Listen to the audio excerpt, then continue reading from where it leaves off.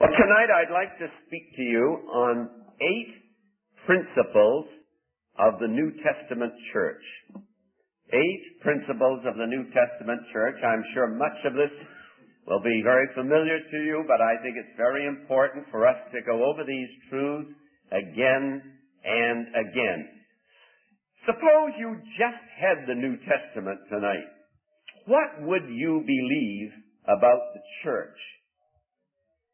Well, that's what I'd like to go over. 8 principles of the New Testament church. The first principle is this: there is one body. There is only one church.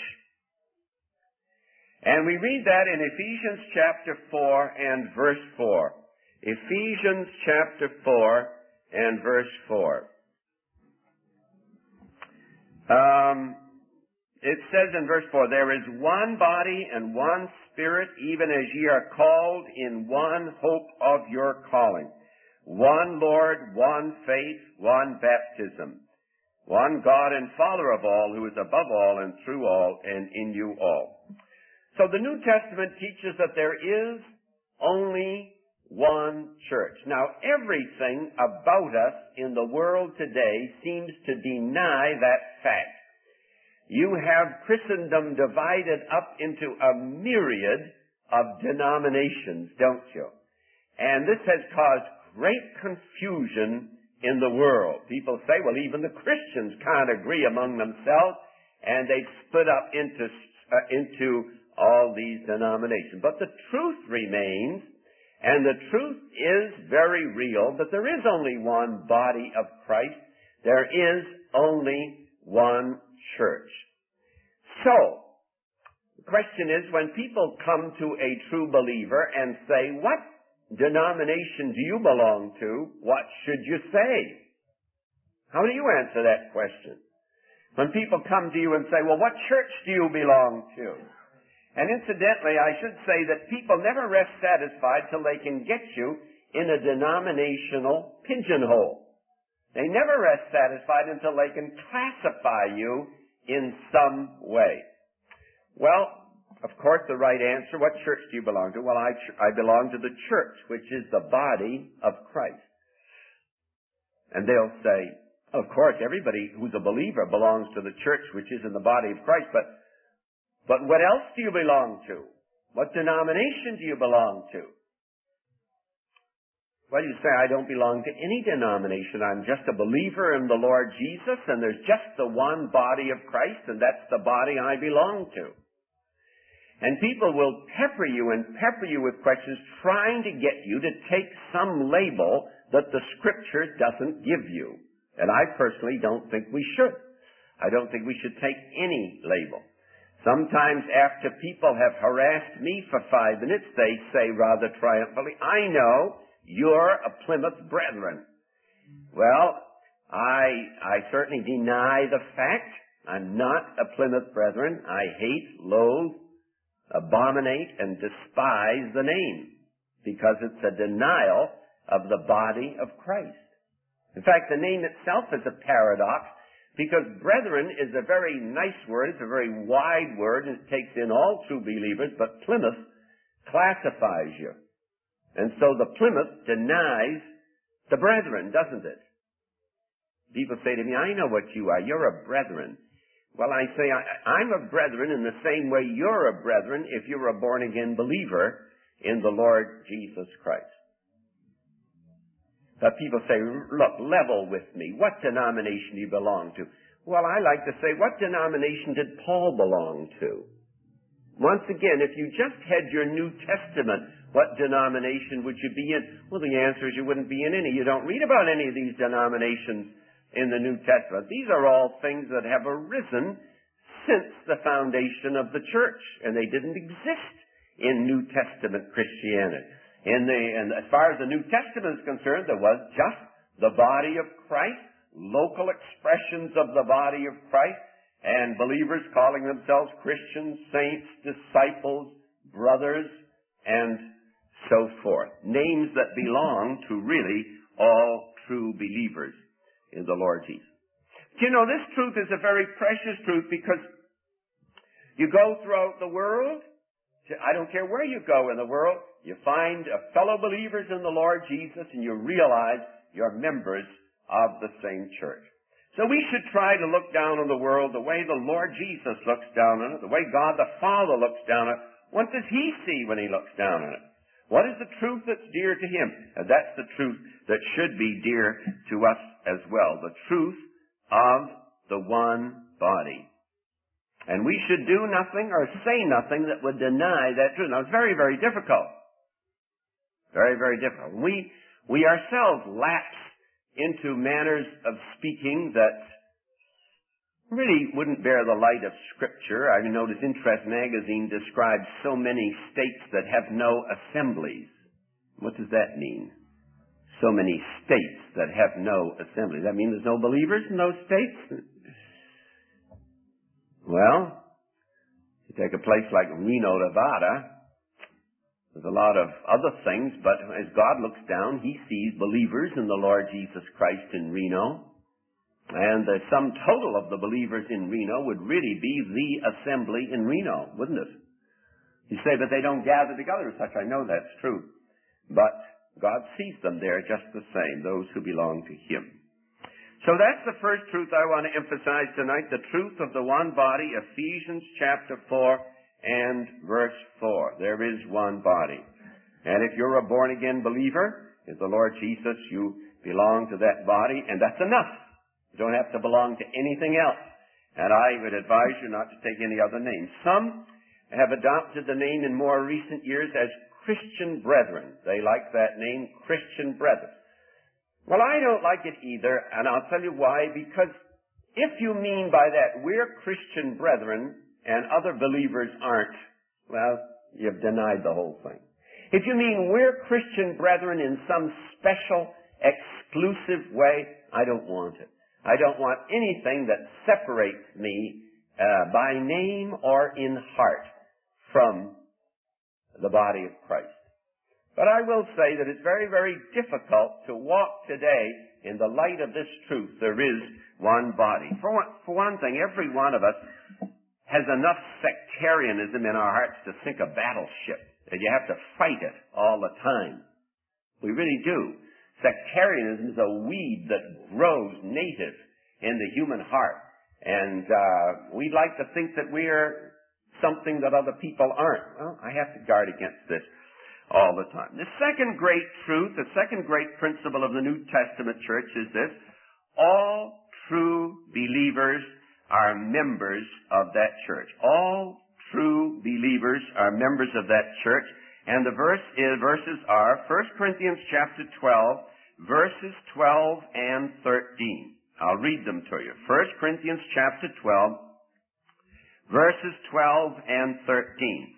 For as the body is one, and hath many members, and all the members of that one body, being many, are one body, so also is the Christ, it really should read. For by one Spirit are we all baptized into one body, whether we be Jews or Gentiles, whether we be bond or free, and have been all made to drink into one Spirit. Now that tells it very clearly. It says that the body has many members, and all the members belong to the Lord. By one Spirit were we all baptized into one body. When a person trusts the Lord Jesus Christ as Savior, I think about over 30 things happen in that instant. Over 30 different things happen in that instant. He's born again, he's redeemed, he's reconciled, he's regenerated, he receives the indwelling Holy Spirit, he's baptized by the Spirit in the body of Christ, he's sealed by the Spirit, he receives the earnest of the Spirit, he receives the anointing, and you could go and you could list. I think Schaeffer lists well over 30 different things that happen the moment you're born again. And one of those is here, by one Spirit were we all baptized into one body. The baptism of the Spirit is not some mystical work that takes place subsequent to salvation. It's a work that takes place at the time of salvation. That means That means that no matter where I go in the world and find a person who's genuinely born again, that man or woman, brother or sister in Christ. I was thinking of that the other day. I was driving across the San Mateo Bridge, and there was a car in front of me with all kinds of Christian stickers on the back of it. And I was kind of racing along, and this car was just going a little more slowly in front of me. And commonly, I might have been sputtering at that point, but I wasn't this particular occasion, because I was thinking, well, isn't that wonderful? I don't even know who's in that car. But that person's a believer, and that person's a brother of mine. It happened to be Dean Allen. But I didn't know it. But this is a wonderful truth. And those of you who have been in the service, for instance, you who are believers, and you've been in the service, or you travel to other countries, and you meet believers, you meet those who love the Lord Jesus Christ, you realize what a tremendous bond it is. Well, I think we all feel something of it just driving around and seeing those signs, I found it. You know. I don't know. There's a warmth that comes to your heart. You think there in that car, just think in that car is a person who's been redeemed by the blood of Christ, and I'm going to spend eternity with that person. Generally speaking, I think that's true. There may be exceptions, of course, we don't know. All believers are members of the body. Now, this is true. But I just want to add a word of caution here. It is true, all believers are members of the body. I love all these true believers in the body of Christ. I love them. I have a responsibility to them. And I'd like to say this too, that I don't think there's any believer in Christ that I can't learn something from. I've never met one yet that I can't learn something from. You say they don't agree with you doctrinally on everything. That may be true. That may be true. But I can learn from them. But I want to add this too. Just because they are believers in the Lord Jesus and because I can learn something from, and because I love them, that doesn't mean I can do everything they do. They might see certain scriptures one way and I might see them the other. I'm obligated to follow the Lord in what He shows me in the Word of God. And I believe the best policy for us as Christians is to be very strict with ourselves in obedience to the Word of God and very loving to all the household of faith. In other words, I draw a very narrow circle around myself as far as personal obedience to the Scriptures is concerned, but I draw a very wide circle around other believers as far as loving them and caring for them is concerned. They're my brothers in Christ. I love them. I can't always do the things they do. I don't always agree with them. For instance, the dear Pentecostal Christians. I don't agree with the Pentecostal Christians, but I can love them. And I can learn from them. They teach me something about earnestness in prayer. They teach me something about warmth and zeal in the Lord. And they have a way of welcoming people from the lower classes economically of Christianity. That's why, in many ways, they're moving ahead so rapidly today, numerically. I don't agree with them in many, many things. I do on the fundamentals of the faith. On many other things I don't, but I still love them. And as I say, I can learn from it. It says that here, we're all members of the body of Christ. Well, we need the members of the body, don't we? We really need. And that's what's so cruel about so many of the denominations and fences that people have put up. We really separate ourselves from one another and fail to benefit from this fellowship in the body. The third principle of the Christian church I'd like to mention to you tonight is what we call the plurality of elders. Plurality of elders. And I'd like you to turn to Philippians chapter 1 and verse 1 for this. What is the government? What is the composition of a local church as far as the New Testament is concerned? Well, we see that one of the basic principles of the New Testament church as far as the composition of the church is found in Philippians chapter 1, verse 1. It says, Paul and Timotheus, the servants of Jesus Christ, to all the saints in Christ Jesus, which are at Philippi, with the bishops or elders and deacons. Now you'll notice that Paul mentions three classes there. He's writing to a local church in Philippi, in Greece. And he mentions the saints, and he mentions the bishops or elders, and he mentions the deacons, and that's all he mentions. That's all he mentions. And he mentions the bishops or the elders in the plural. And what I'd like to point out here is that God's will for the local church is that it be made up of the saints, of course, and bishops or elders who are under shepherds of the sheep, and deacons who have the care, servants of the church, but not elders. Now, is there something missing in that verse? For instance, in Christendom today, largely, we have what is known as the one-man ministry. We have the pastoral system. We have one man who takes the place of leadership in the church. The minister, the pastor, the reverend. Where was he in Philippi? The answer is he wasn't there. Paul was a Christian gentleman, and if there had been such a man in Philippi, Paul would have mentioned him in verse 1. He didn't mention him. Why didn't he mention him? Because such an office didn't exist. But I don't have to labor that point because almost all Christian writers, commentators, admit that. They admit that in the earliest days of the church, in the primitive church, there was no one-man minister.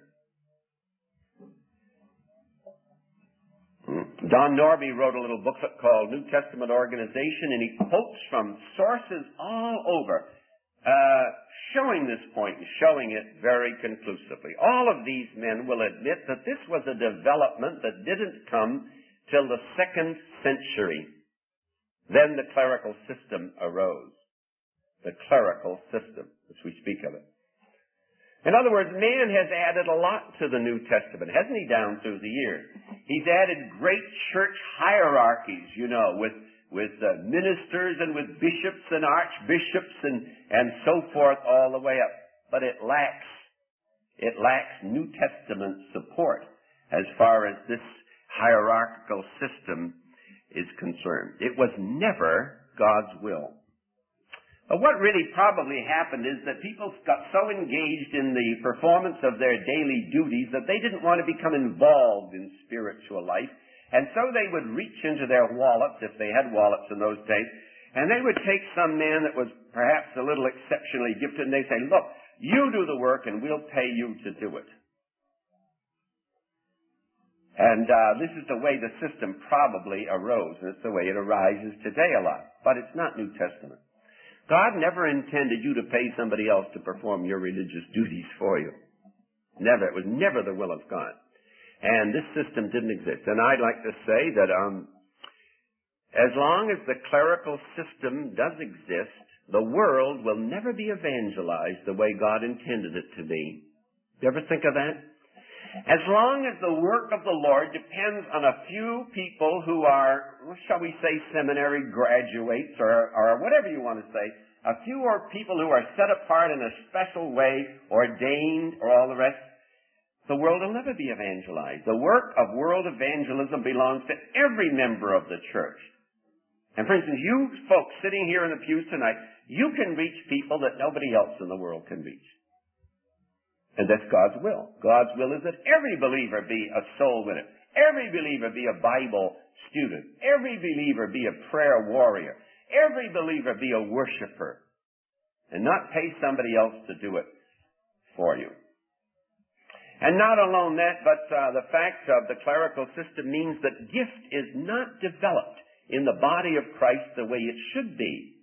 In other words, people come and they sit in the congregation week after week and they listen to a sermon and they go on about their duties and come back again next week and put their dollar in the collection.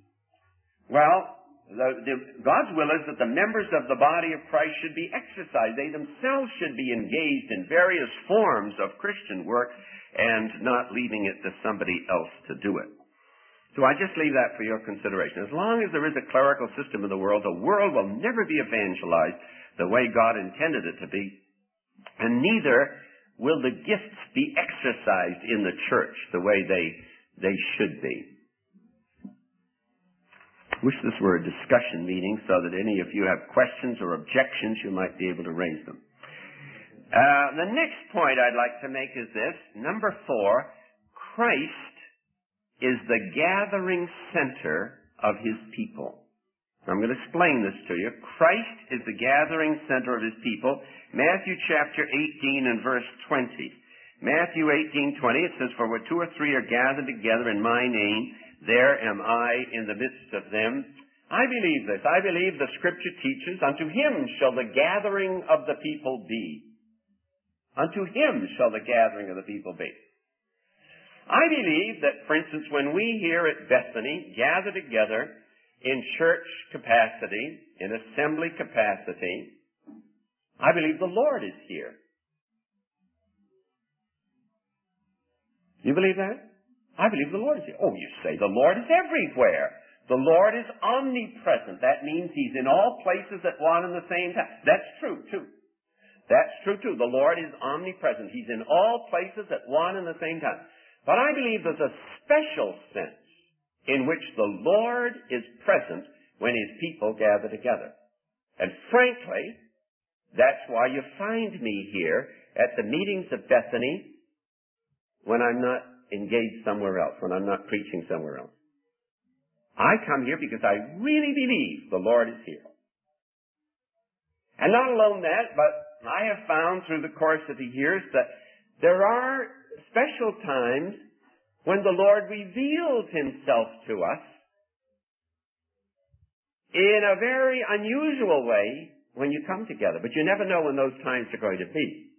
For instance, a week ago last night, at the missionary conference over in Belmont, when Brother John West spoke, I felt that the Lord really manifested himself in that message in a very special way. It's a message I'm glad I didn't miss.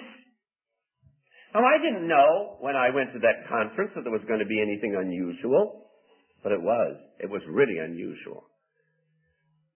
He talked about how Christians can bring forth fruit in old age. It was a very unusual. We just felt that the heavens came down very low that night. I'm sure you've had that experience too. You've had experiences when you were in meetings that were unforgettable. Have you? Most unforgettable meeting I've ever attended in all my life was at a missionary study class in Lombard years ago. It was a terrible night, and anybody who wanted an excuse for not coming, they had it. I mean, there was snow, and there was gale, and it was cold, but there was a big crowd there. And they had a lot of speakers that night, too. Bill Deans was just back from Africa and not at all well, and they gave a report on Africa, and somebody else gave a report on the Hawaiian Islands, and somebody gave a book review, and then George Verwer got up as the last speaker. And I want to tell you, as that young man poured out his heart in an impassioned plea for world evangelization, there were tears all over that audience. And hearts were bowed and stirred beneath the influence of the Word. And nobody who was at that meeting will ever forget it. What was it? The Lord was there in a very special way that night. 3 months later, I got a letter from a friend of mine, and he said, "Brother," he said, "my life has never been the same since the missionary study class," he said.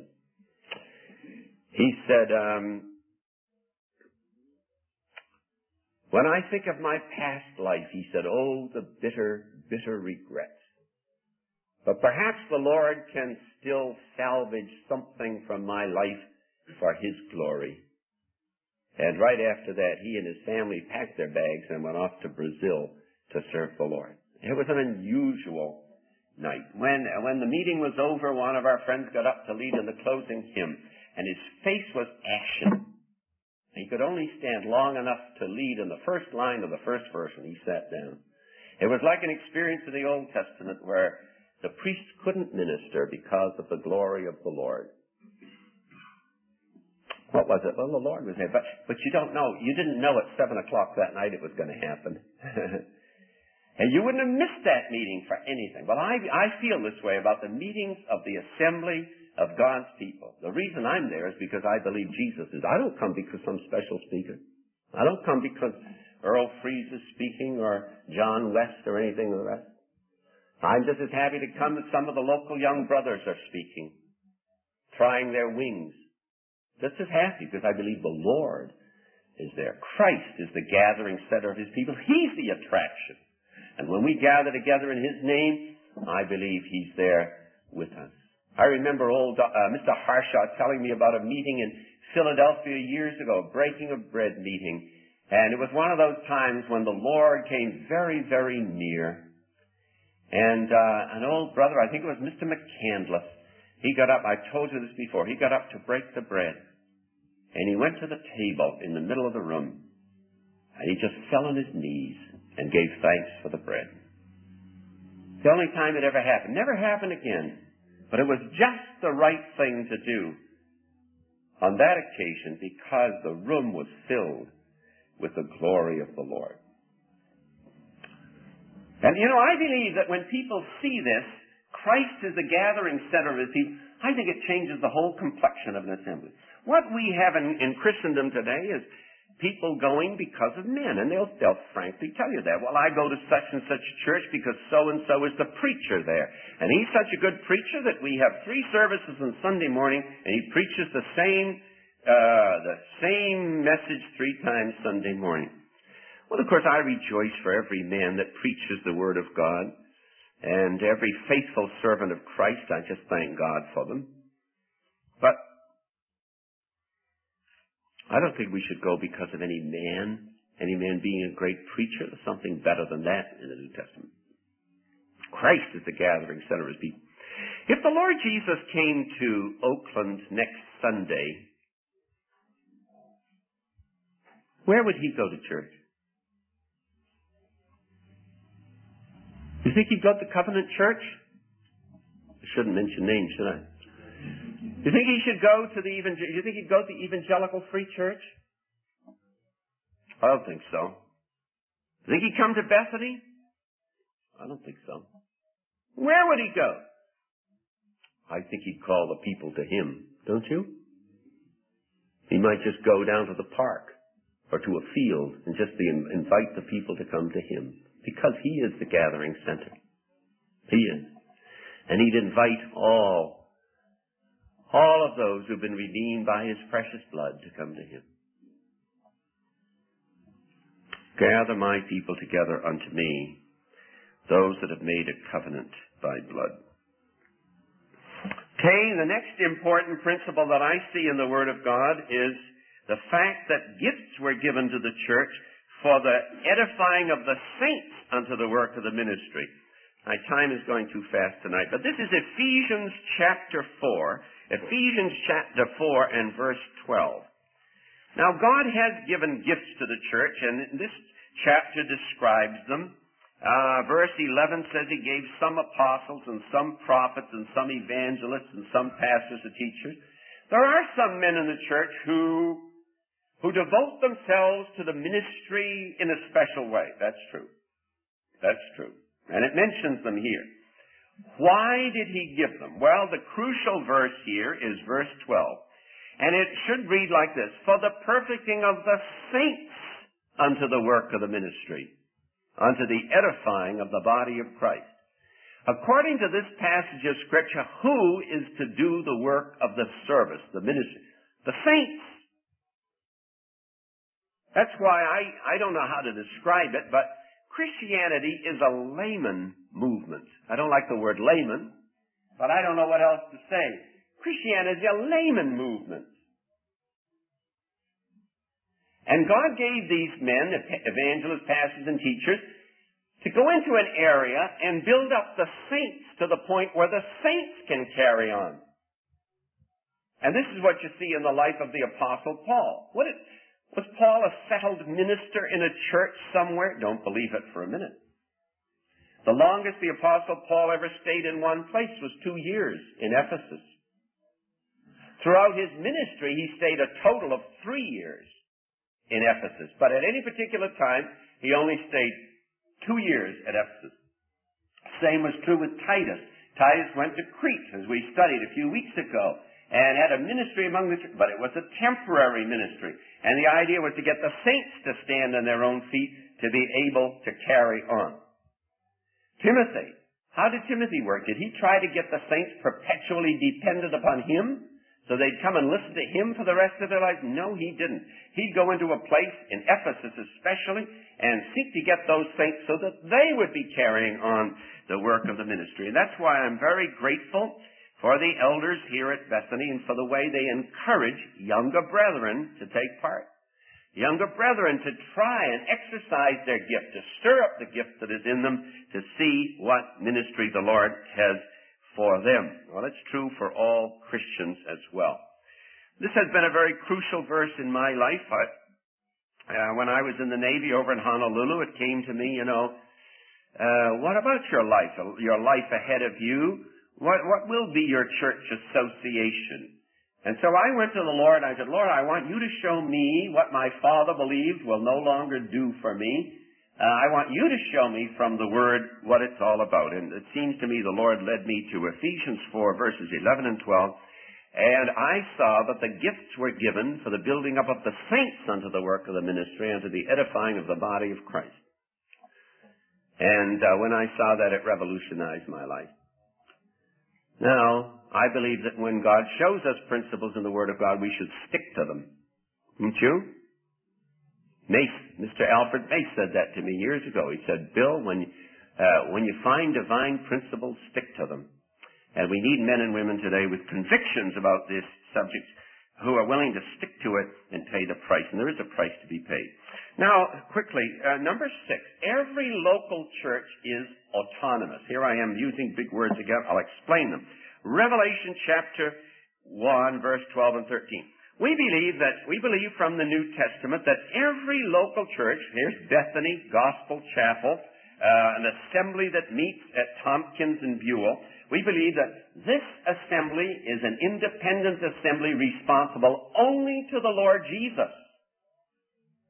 Nothing in between. No denominational headquarters or anything else in between. No elders of any other church can come here and tell the elders of this assembly what to do.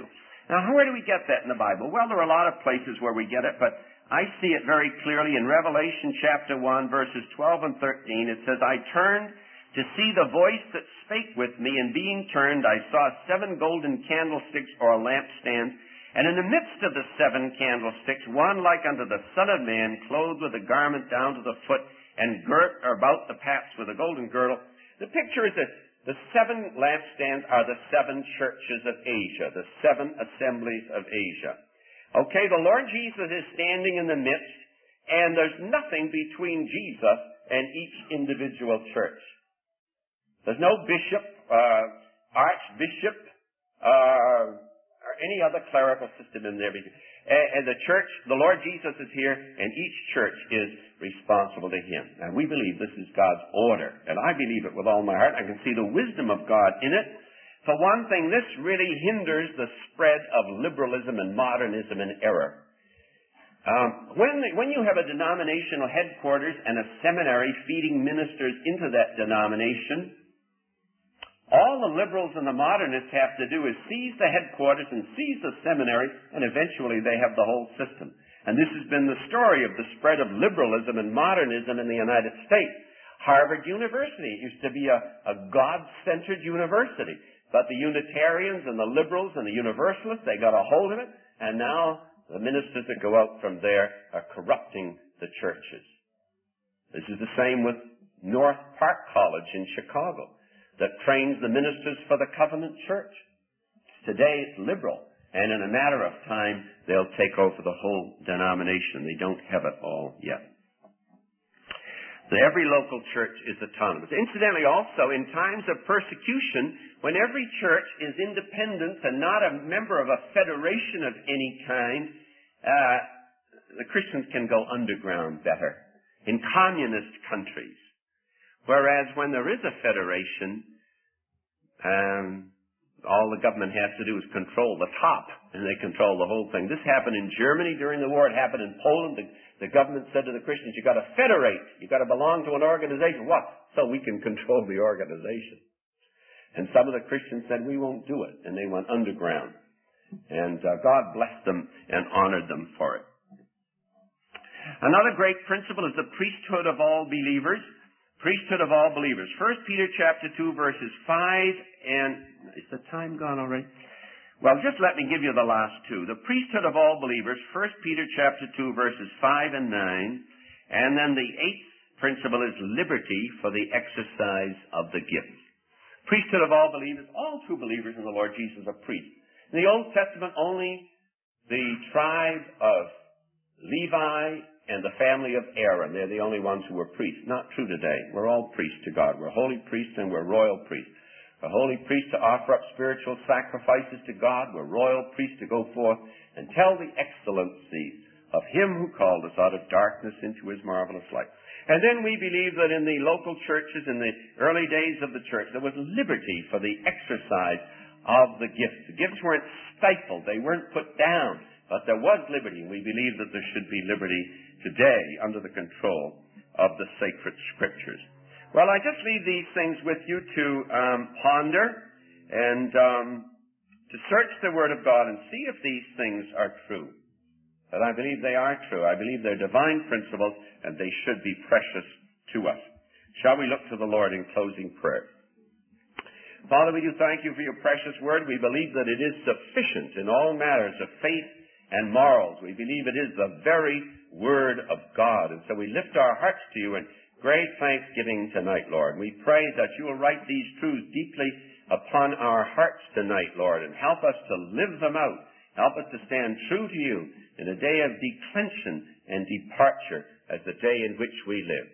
We thank you for all those who are with us tonight. We think of Tom Flanagan and his wife Jan and how you've graced this home with a lovely little girl. We just pray that this child might be a true mother in Israel in days to come, that she might be saved at an early age and bring forth honor and glory to you. We think of some of those women down through the ages that you've used in such a signal way, and we pray that this might be another to add to that illustrious line. We ask it in Jesus' precious and worthy name. Amen.